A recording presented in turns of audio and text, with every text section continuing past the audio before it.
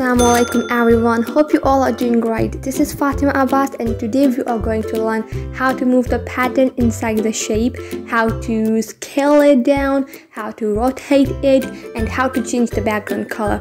So let's get started. So I'm gonna draw a square.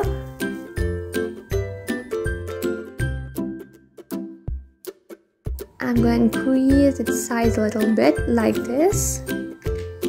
Now if you observe closely, when I will move this square shape, the pattern inside isn't moving. So to move the pattern inside the shape, what I will do is, I will press first of all the selection tool, or you can press V on your keyboard, and then you need to press crave accent key, and you can easily move it. On some keyboards you need to press Ctrl with it, and on some laptops or keyboards you need to press Alt with it. On my laptop it's working with the combination of Ctrl and crave accent key.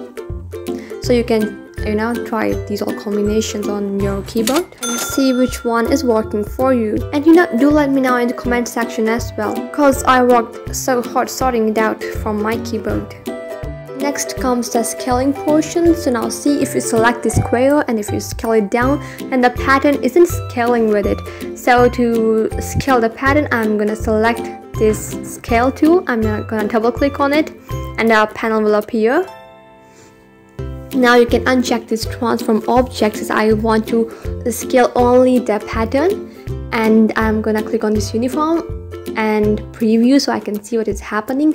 And now I can change its value, and you see the pattern is scaling accordingly.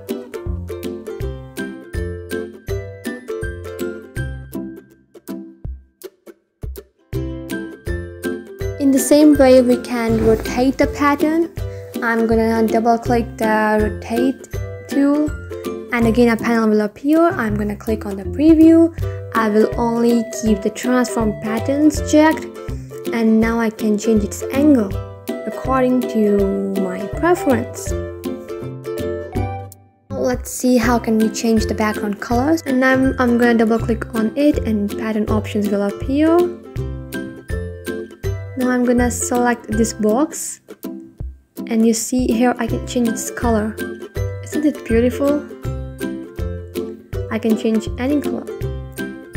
This orange is looking really pretty. So now you can either save a copy, or you can click on done. I'm gonna save its copy. So I'm gonna give it an orange name or the orange tag. Now click on OK, and you will see that both the patterns will appear in the swatches. This is how we can deal with pattern inside Adobe Illustrator. Hope you like this tutorial. If you want to see some more tutorials, make sure you subscribe to the channel and do hit the bell icon.